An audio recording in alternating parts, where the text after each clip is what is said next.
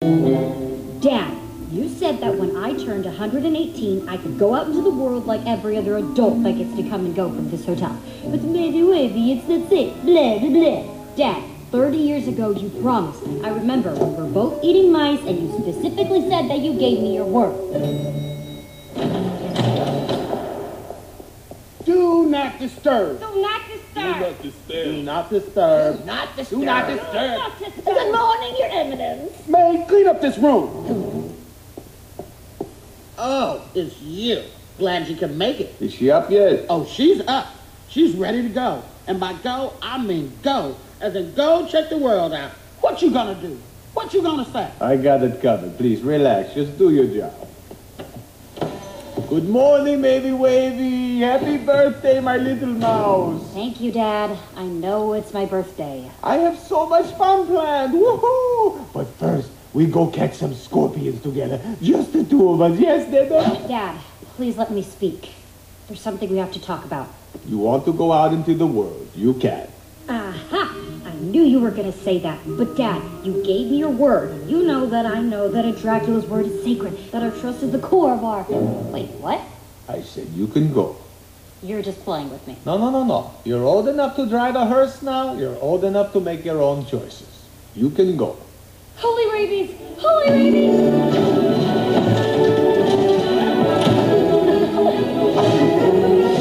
Oh, stop. Wait a second, sweet fangs. Where are you going? Oh, well, I'm going to paradise. And this is some stuff that I thought I would need. Paradise? Yeah, you know. That place out there where you and Mom met. Auntie Wanda says you two were just like, zing. I don't know from zing. Where did you find that card? In one of your drawers. Why won't you ever tell me about how you met? It's actually Hawaii. Oh, what?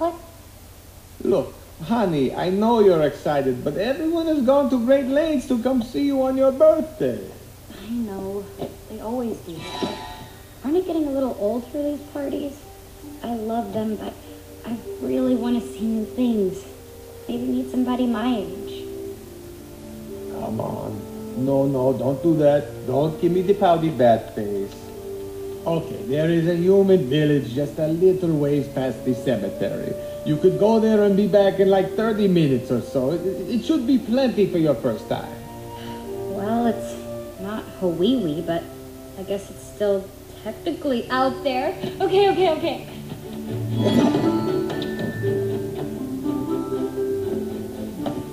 Thanks for trusting me. Of course, my little one. I gave you my word. Hey, guys. You excited about tomorrow? Not as excited as I am right now. You're not going to believe this, but Dad is letting me go out on my own to see a human village. What? Excuse me. Drac, have you lost it? Letting your own daughter out there with those horrible humans you always tell us about? That's why you built this place. They hate us. They're vicious. And they're very loud. Auntie Eunice, maybe we've changed. I'm just going to fly down the street and see how it goes. Okay, honey, be safe. Bring warm clothes and a sword. And look out for pitchforks. Don't you let anyone scoop your brains out either. Maybe stay in the shadows. It's more fun to just observe from under a house. Guys, she can handle it. She's a Dracula, for Pete's sake. But seriously, watch out for fire. Fire bad.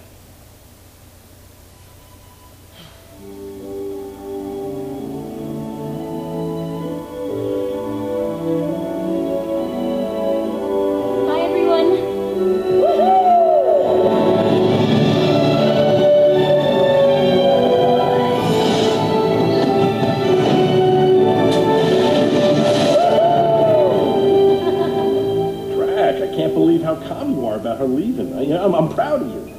Drac? Where did Drac go?